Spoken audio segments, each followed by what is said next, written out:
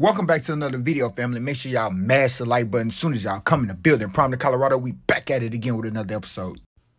Four-star running back Micah Welch, who's already in Boulder for spring, made a major announcement that I'm pretty sure a lot of the guys on the team are going to make. They're going to be a part of this.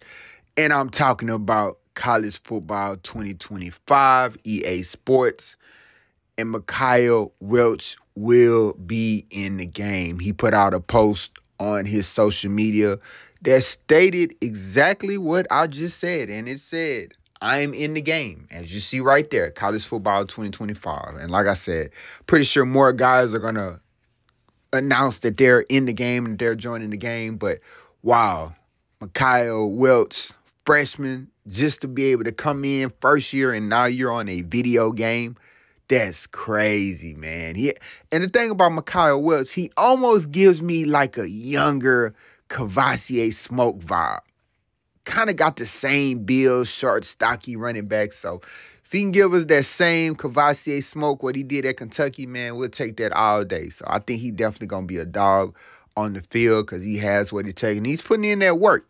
Just seeing some of the highlights in the film that I put on the earlier part of this video, you see him on the ladder drill going at it. Coming in early, smart guy, dedicated, determined. So can't wait to see what he does. But it's just like, I know when I get the game, man, I'm straight going to play with the Colorado Buffaloes. It's not even much a question.